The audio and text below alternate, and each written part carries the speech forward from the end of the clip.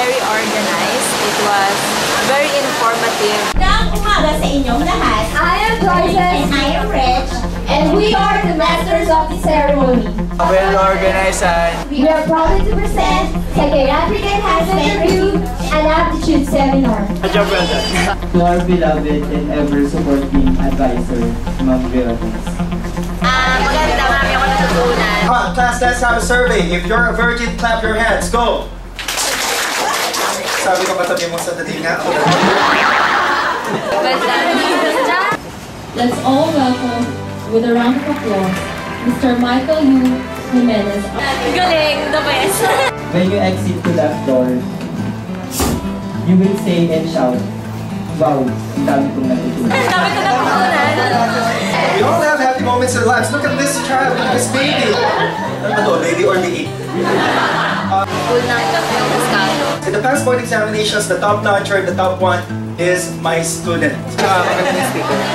In psychiatric nursing and in the next hour that we're going to be together, there's only one thing that I require of you. Everybody read the word. What's the word, class? Mastery. Mastery means that you have to memorize, retain, recall not one but everything.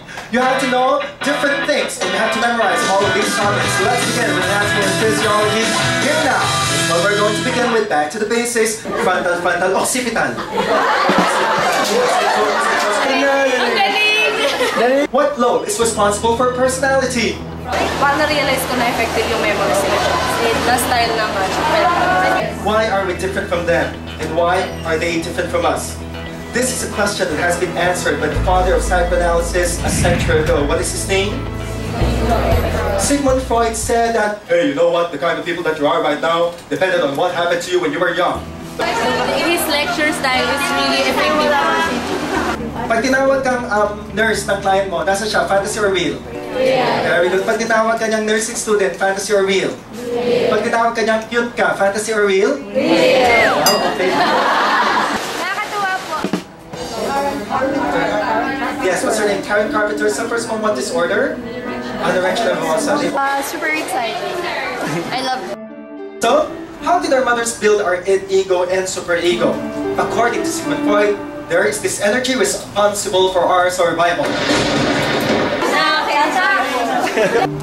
When we were born, there's only one thing running inside our heads as infants. We only wanted to survive, survive, survive. Net is the word that your baby will make when he or she is hungry.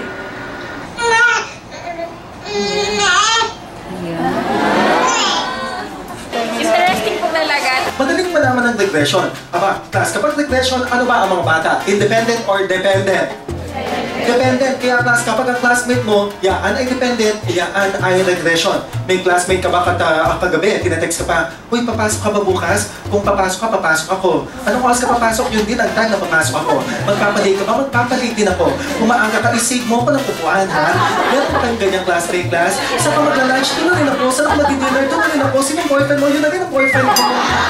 Mas marami po kami natutunan, especially sa defense mechanism. I think this seminar was really enjoyable. Napakagaling ng speaker si Sir Mike.